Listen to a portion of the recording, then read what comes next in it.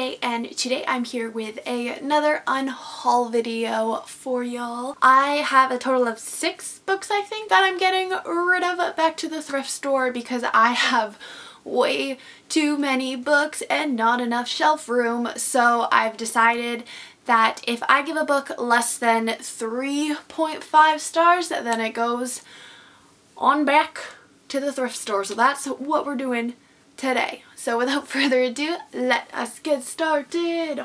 So the first book, I have a disclaimer to make. Please don't hate me for it. It is Harry Potter and the Half-Blood Prince.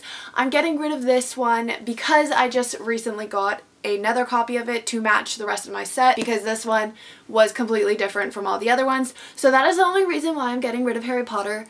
Please don't come for me in the comments, okay? Thank you. The next book I have is called The Lucky Ones by Tiffany Rise, and I actually did really like this book. It was really entertaining and suspenseful when I was reading it, but it wasn't really anything super special, so I figured I'm never going to reread it, so I might as well send it back to the thrift store so that somebody else can enjoy it as well, because it was good, just not amazing. The next book I have is Cadaver Queen, and this is by Alyssa Whitney.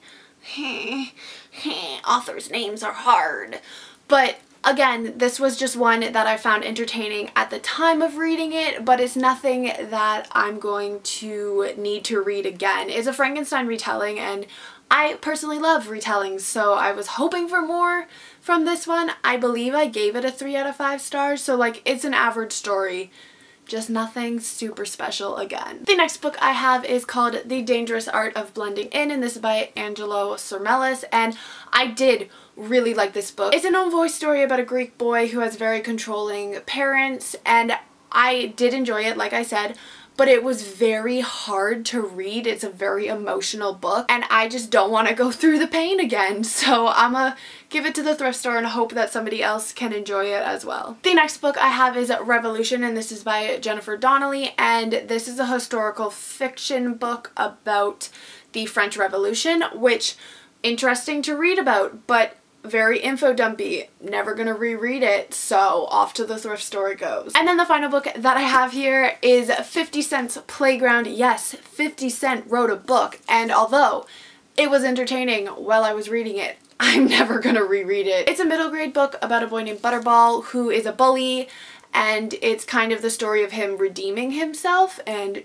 changing for the better. It was cute, but I'm never gonna reread it again, so hopefully someone else can get their hands on it and enjoy it more than I did. Alright guys, so that was my unhaul video. Let me know down below if you've read any of these and what you thought of them, and I will see you all in my next video.